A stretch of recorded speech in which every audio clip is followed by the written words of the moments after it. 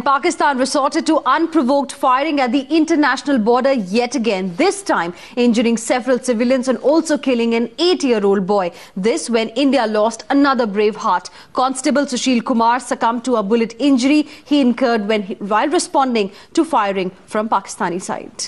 During the last 24 hours, 15 villages in Araspura and Akhnur sector have been targeted. 2 ceasefire violations in 12 hours. Pakistani forces across the line resorting to unprovoked firing. 8-year-old boy was killed and about 8 civilians were injured when trigger-happy Pakistan pounded shells in Araspura as well as in Akhnur sector.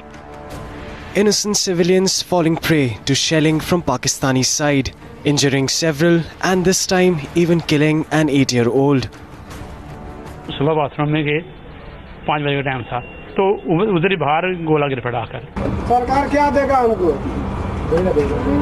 कुछ नहीं देगा, बच्चा मेरा आपस कर देगा। Braveheart BSF constable Sushil Kumar, while responding to the unprovoked firing by Pakistani Rangers, succumbed to a bullet injury. मैं अपनी ओर से, BSF की ओर से और पूरे देश की ओर से उनकी बहादुरी के लिए उनकी तारीफ करता हूँ, उनको श्रद्धांजलि देता हूँ। Not only brave Jawans, but civilians too bearing the brunt of cowardly cross-border firing. Bureau Report, Times Now.